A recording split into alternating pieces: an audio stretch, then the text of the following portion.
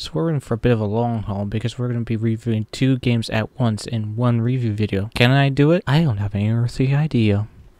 So hello, my brave knights, princes and princesses, Philofhatsandgames here, and today we are going to be first talking about Arkos, a first-person shooter game that takes inspiration from games like Catacombs 3D, Hexen, and other first-person mage games of back in the day. So first, we'll start with the graphics. For some weird reason, also I should tell you, they don't give you all of the graphics in the main menu. For some weird reason, you can only access the extra graphics when you're in the game. So first of all, we have, of course, I set the FPS limit to 100, resolution here, play the game window mode, obviously, draw distance high, dramatic res was checked off, bloom was checked off, camera shake was checked off, green flash is checked off, blood checked off. I did turn off screen shaking later because, according to some people on Steam, in the Steam comments of their own reviews, it does get a little nauseating. Turned up the music because the music was really quiet at first, and that's basically it for that menu. Now the in-game menu, the pause menu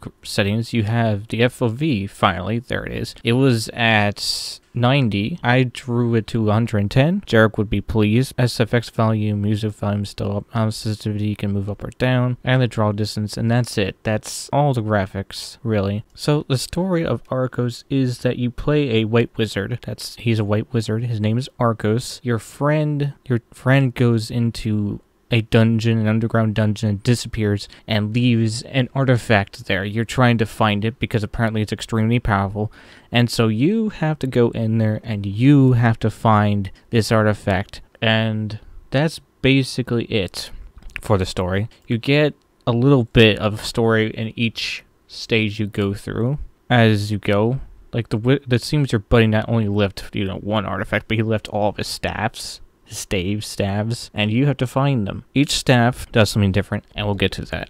So now we're moving on to the gameplay. The gameplay is mostly like any typical, FPS game you would play. There's a lot of strafing, dodging, weaving, shooting your staff, and with each staff you get, each staff, except the first staff you have, which is the red one, costs mana to fire. Each staff has its own unique firing pattern and firing speed. One staff even enables you to teleport yourself, which is pretty cool and will come in handy in an extremely annoying part of this game, which I'll also get to. Now, let's move on to the bad guys. You start, of course, with your typical guys who just run towards you with swords, and you have your guys with their staves that are long range. You have your spiders that hang on the ceiling. You have knights and guys to hide behind shields as they approach you. It's pretty cool. This environment in the game is extremely destructive. You can shoot the trees, the walls, anything you can shoot. Almost anything you shoot will crumble. Not everything, but most things will crumble. When you kill an enemy, he'll explode into a bunch of bloody pixels. It's pretty nice. The music in this game is pretty awesome. Have a listen.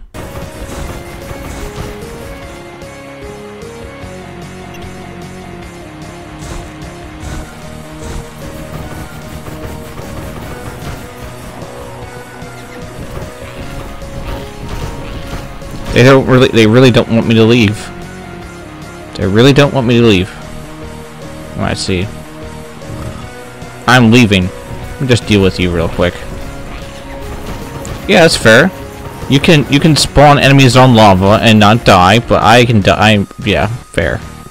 There are bosses in this game. I think, past the lava levels, but it was extremely hard to do it. For this game kind of throws a curveball at you, and that's something I wanted to talk about the most. When you get to the lava levels, this game literally makes you have to rely on the staff that teleports you. But unfortunately, that staff can only shoot so far, and you only can teleport so far, and it's a bunch of teleporting and clicking and praying you don't fall into the lava. Why they decide this was a good idea, I have no clue. What they should do is, what they should have done was taking that power-up ability they give you at the end when you fight the next boss in that area, that because when you walk into it, you gain immunity to the lava and you get infinite mana to shoot at the boss. But what they should have done was they should have given you that upgrade of giving you infinite health to stay alive in the lava, but the enemies could still hurt you.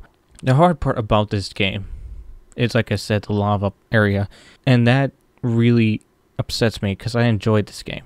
I couldn't beat this game because I got stuck there. It's a good little time waster. And I think those that enjoy games like Hexen or Doom would enjoy this game, though they would have to also accept the fact that when you die, you have to start over again. There's no saving. Now you don't just start over again at the beginning of the game. No, you just have to start over at the beginning of the level. So with that said, now we're going to move on to the next game. Now we're going to talk about Conway, Disappearance at Dahlia View. This game, my goodness, is awesome. Thanks to this game, I actually broke my stream record of almost streaming. I usually stream for like 5 hours. Thanks to this game, I streamed for almost 7. Although it took me a lot longer to beat this game because of many things. But this game is really something. Really something. First of all, we have the graphics. You have your brightness, which I turned up. VSync, I turned off because who needs that? Texture quality high. Analyzing high. And I played at window. There's resolution, of course. This game also has ray tracing. I didn't mess with it, though I probably should have. So there's that. This game's graphics are not bad. They're really good, but there were some places where the audio didn't sync up with the lips, or the lips wouldn't move when a character talked, and there were glitches. My favorite, of course, is the camera glitching out and flying everywhere all over Conway, as shown here.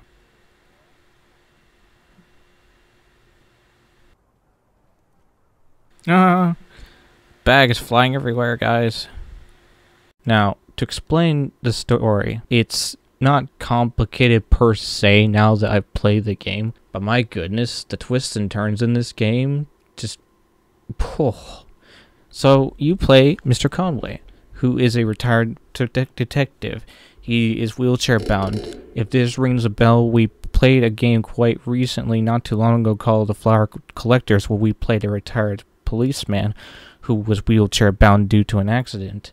And of course, you would also, for those of you that are old school, would remember there's a movie called Rear Window by Alfred Hitchcock, which also involves someone being wheelchair bound and having to look out a window and seeing, you know, someone dying horribly. So there is that.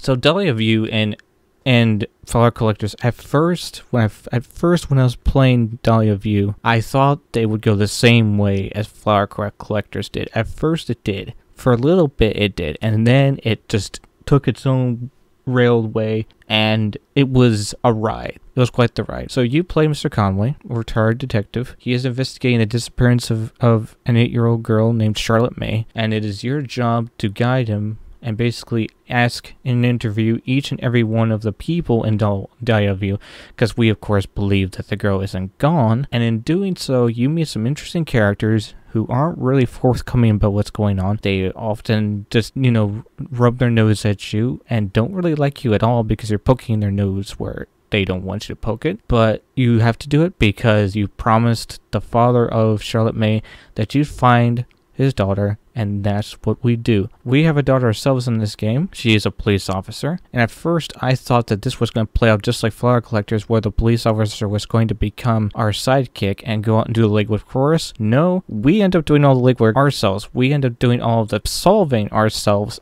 It's pretty hands-on, this game. There are puzzles in this game, there are people to question, and it also, for those of you that are curious, no, it does not matter how you question these people. The result will still go the same. I've looked it up. I've watched other YouTubers play this game. It doesn't matter how you question the individuals, because this game is, as it's called in the description, it's a fixed game, so it doesn't really matter what you do or say, it's going to lead to the same outcome, kind of like a Telltale game. Because yes, and there are people that are going to argue with me on this, but it's true. It doesn't matter what you do in a Telltale game.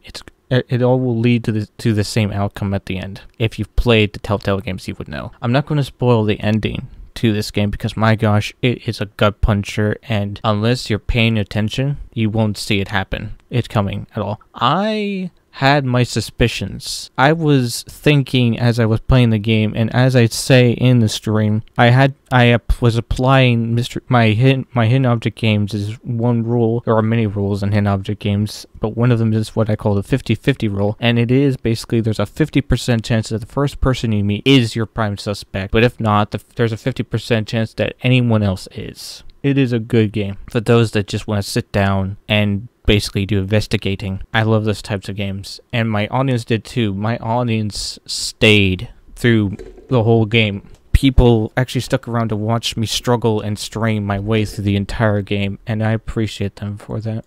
Whew, I feel like I did a lot there, but now I'm going to have to edit all of this, so that's going to be the fun part. So yeah, leave a like and subscribe to for more, and see you in the next video.